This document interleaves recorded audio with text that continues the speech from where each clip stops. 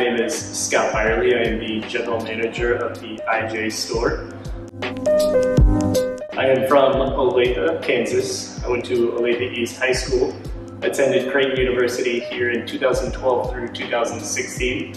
Graduated with a degree in marketing and a specialization in strategic communications.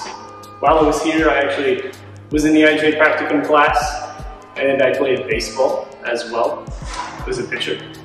For the Practicum class, some of the fun projects that we tackled in my cohort were creating and designing the first iJay website. We then also created the Jocelyn De Leon Memorial Award. And then we also created a Wide Buy brochure that was actually distributed worldwide as a marketing example by Apple. And some fun facts about me are that I played baseball here at Creighton University, 2012 through 16. I actually had Tommy John surgery, which you have this nice beautiful scar here. Took me about 19 months to recover from that. And that's where I really found my passion for Apple and found the Practicum and started working actually in the store back when it was in the old location.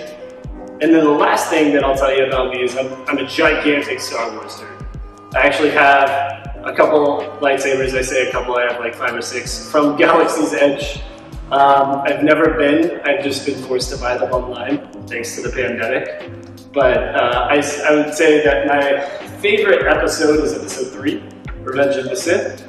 And I would also say that The Mandalorian is fantastic. If you haven't seen it, I've binge watched it probably 15 to 20 times. And I'll probably continue to do it as we move throughout this pandemic. So currently, I am back, obviously running the iJay store here and working alongside the Practicum. I'm currently studying in Master's of Science in Organizational Leadership. After my time in the Practicum and graduating Creighton, I actually was employed by Apple Retail. Kind of worked my way up through the ranks there and became what was called a business pro.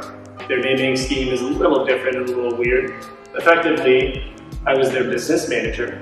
And for that, I ran and handled about 107 accounts or so that spent anywhere from $10,000 minimum all the way up to $50,000 and above, just in a rolling 12-month cycle. So some of the coolest projects that I personally worked on were actually with a couple of local companies here.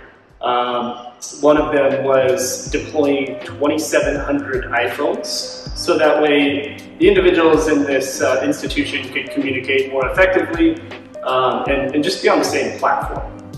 And then to coincide with that, we actually integrated Apple TVs into their rooms, allowing patients that were in the room to control the television, the air conditioning, the blinds, the lighting, and even see lab results, all from an iPad or mobile device. So that way it gives them the freedom that they could have potentially been missing out on being inside of that room.